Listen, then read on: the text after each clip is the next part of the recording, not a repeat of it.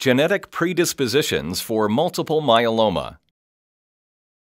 Some of the most important prognostic factors in multiple myeloma are determined by cytogenetics. These factors are typically assessed in two ways: by karyotype analysis and by fluorescence in situ hybridization, or FISH. Karyotyping can be performed to reveal the ploidy status of myeloma cells and whether there have been any substantial chromosomal gains or losses. More than half of all myeloma patients have hyperdiploid karyotypes, with chromosome numbers ranging between 48 and 74. These patients tend to have a favorable prognosis, although there are some exceptions. Patients with losses of chromosome 13, for example, typically have a worse prognosis.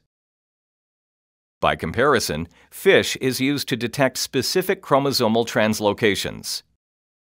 Most non-hyperdiploid patients have translocations between the strong immunoglobulin enhancer of the IgH locus and one of several common oncogenes, resulting in their overexpression.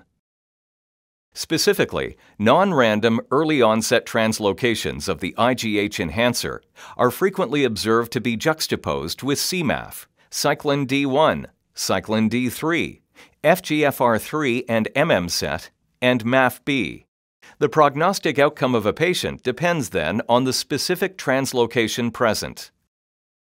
Ultimately, those patients who are identified as belonging to a poor prognostic subpopulation are typically administered more aggressive treatment.